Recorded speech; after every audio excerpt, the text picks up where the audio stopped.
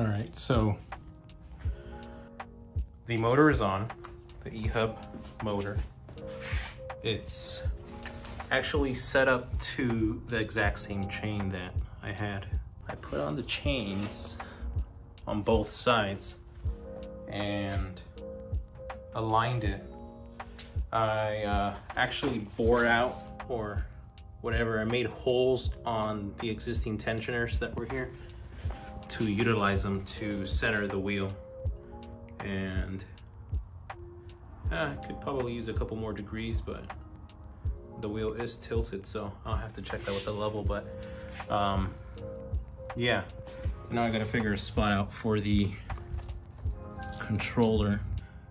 Maybe Mickey Mouse it and zip tie it in for the time being, and see how it fully feels with the electric and the gas. And FYI, yeah, some of you may have noticed my pipe is just kind of there. So far right now, I've just got this all janked up.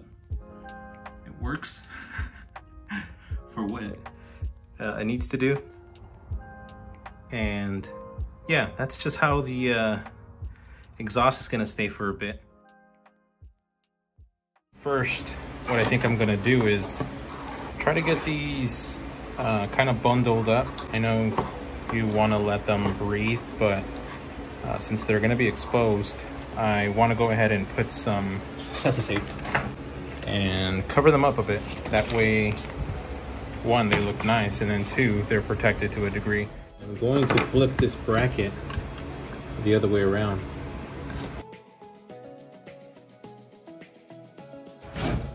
And I gotta take it all apart. It has 63 volt caps.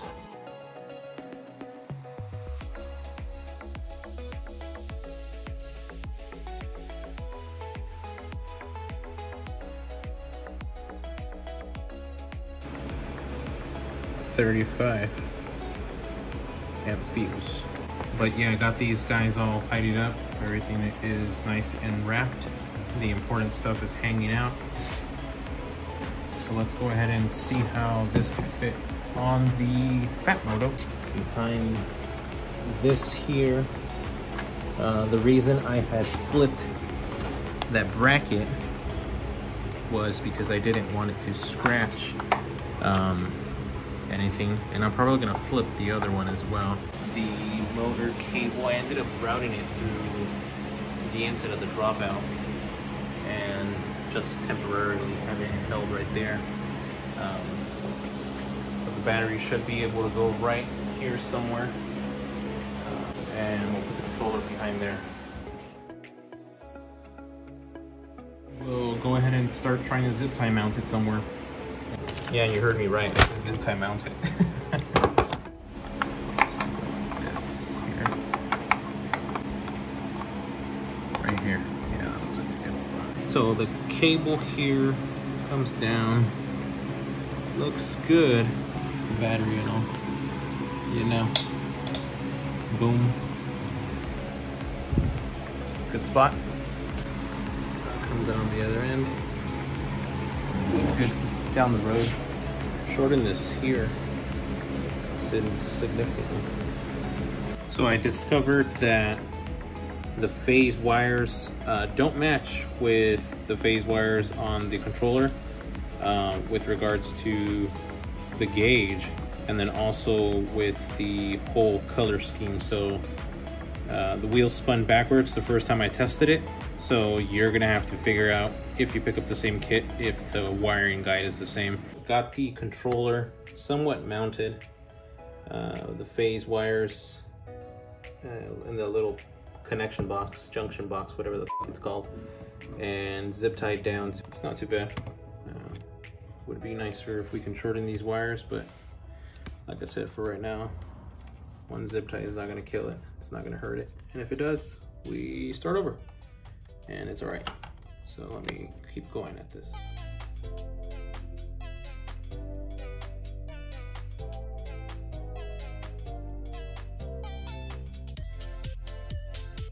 I routed the power cable. You can barely see it because it's taped up, but it comes this side.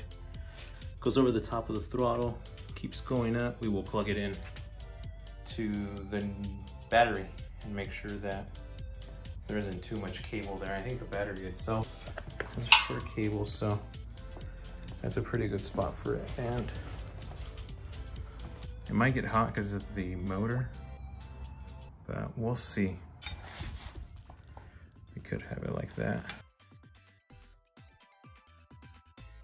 Bag is mounted, plugged in. I'm gonna unplug it right now, but so far that's what we are at right now.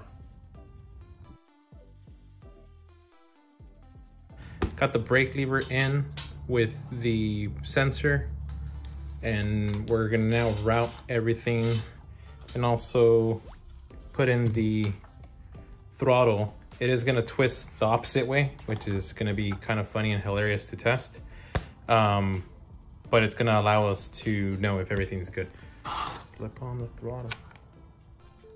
Is it gonna hit if we do this? Cool. Gotta adjust the brakes. They're bottoming out, but they're working. Backwards throttle and brake lever are installed. Going to go ahead and route this and test to make sure everything comes on. Okay, real quick before my battery dies. We're back the next day after we have successfully mounted throttle.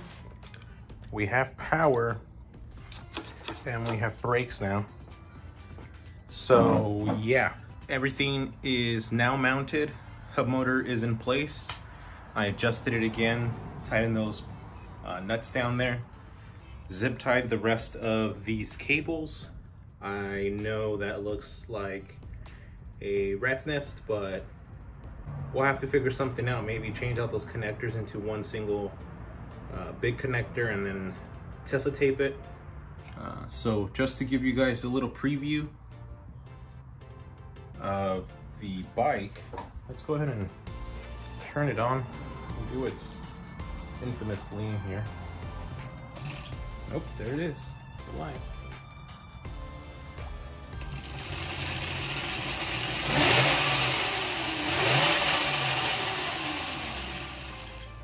That's probably not good for the motor, so I'm not gonna do that often, but yeah, it runs, it works. So let me go ahead and take it out for a quick spin, check out how it feels, any other little things from it, but I think we're pretty much there.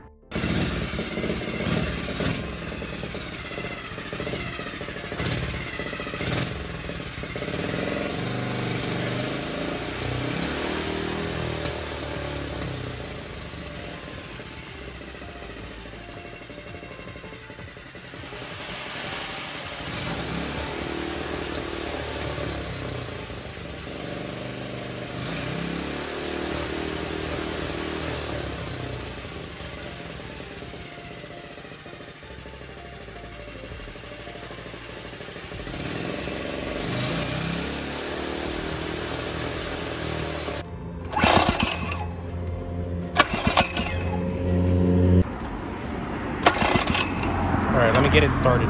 2,000 years later. So we are in action. It is on. We're gonna see what this can do.